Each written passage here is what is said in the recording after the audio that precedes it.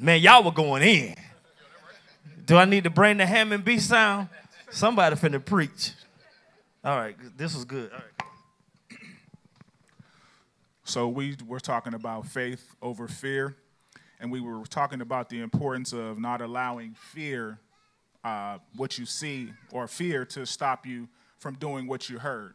So if you heard God tell you to do something, then not allowing the contrary, not allowing your eyes, even though they may see something different than what God said, direct you away from what God told you to do. And we just all talked about different times in our lives or examples or different things where that may have played a role or may have played a factor in our decision making. And we all talked about how we kind of got better at trusting God as we went along.